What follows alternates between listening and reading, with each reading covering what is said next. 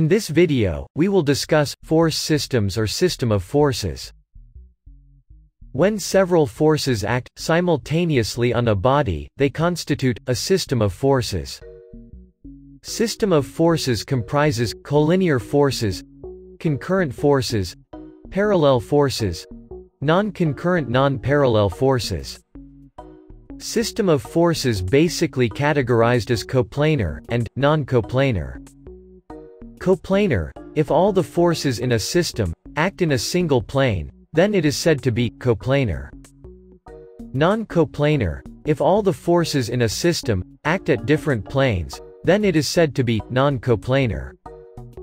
But how would we decide whether it is a single plane or not? In order to decide whether it is a coplanar or non-coplanar, we need to consider the forces on a three-dimensional axis. That is x, y, and z axis. We can see, in the example of coplanar, all the forces acting lie on a single plane. Whereas, if we see the forces acting in non-coplanar, they lie in different planes. Collinear forces: if all the forces act along a single straight line, whether in same direction or opposite direction, then they are called collinear forces. As the forces are acting along a straight line, we can directly add or subtract them. As the forces are acting along a straight line, they cannot be in different planes. So, collinear forces are not present in non-coplanar. Concurrent forces: if all the forces intersect through a single point, then they are called concurrent forces. However, all of them might not be actually in contact with the common point.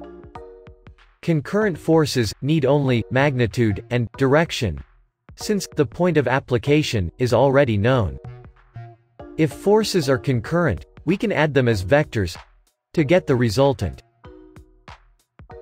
These forces exist in both coplanar and non-coplanar systems. Coplanar fork, non-coplanar concurrent fork. When forces are coplanar and concurrent, to find out the forces, or angle between the forces, we use lamis' theorem. Lamis' theorem states that, if three forces that are coplanar and concurrent, acting on a particle to keep it in equilibrium, then each force is proportional to the sine of angle between the other two, and the constant of proportionality is the same.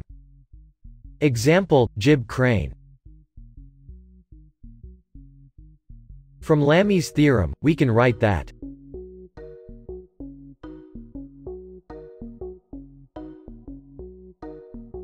parallel forces: if all the forces have lines of action that never intersect each other, then they are called parallel forces. They can be either in the same direction or in opposite direction. Coplanar parallel forces: forces delivered to aeroplane using thrusters on both of the wings. Non-coplanar parallel forces: weight of a train acting on tracks when the track is not in a straight line.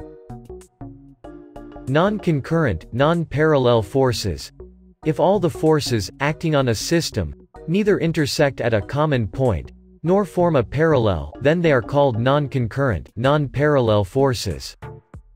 Coplanar. Non-coplanar.